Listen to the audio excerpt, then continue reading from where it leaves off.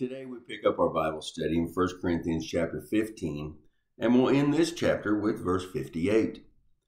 As the Apostle Paul comes to the end of the body of his letter to the church at Corinth, he readdresses those to whom he wrote this letter, being my beloved brethren, as he states in 1 Corinthians chapter 15, verse 58a, as quoted from the New King James Version.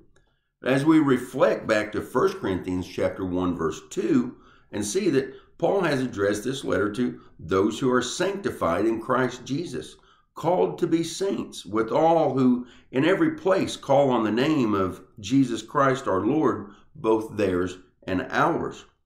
He then instructs them in Christ to be steadfast, immovable, always abounding in the work of the Lord, knowing that your labor is not in vain in the Lord, as he finishes 1 Corinthians chapter 15, verse 58, B through E.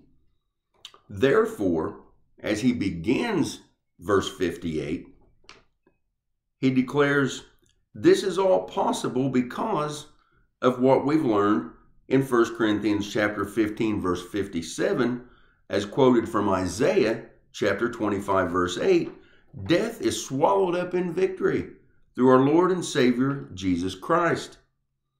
This is the promise of salvation in and through the work of Jesus on the cross and in his resurrection from the dead.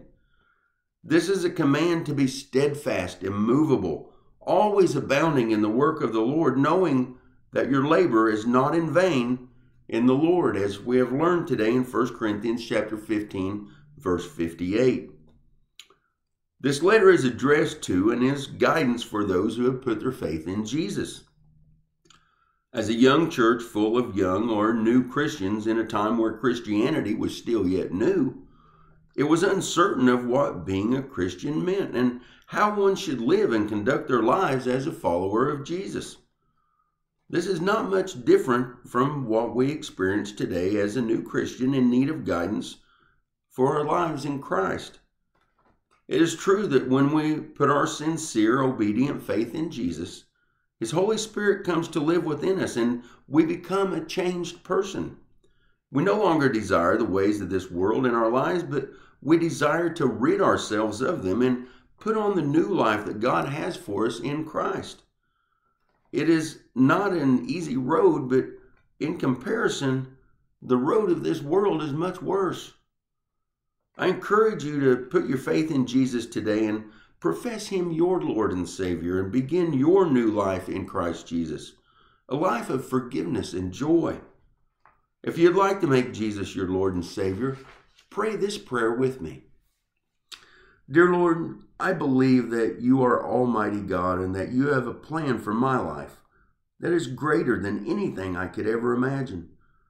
I believe that you sent your one and only Son, Jesus, to die for my sins. I believe that you raised Jesus from the dead as his sinless life was the overpowering defeat of sin.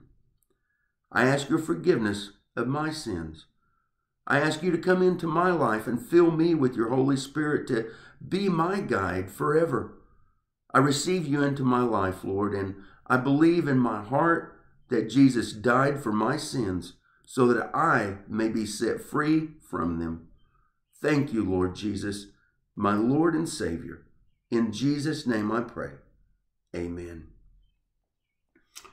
If you'd like to learn more about the Bible and how you can apply its lessons in your life, join us each day as we reach out to share Jesus with the world and help us all find purpose in life.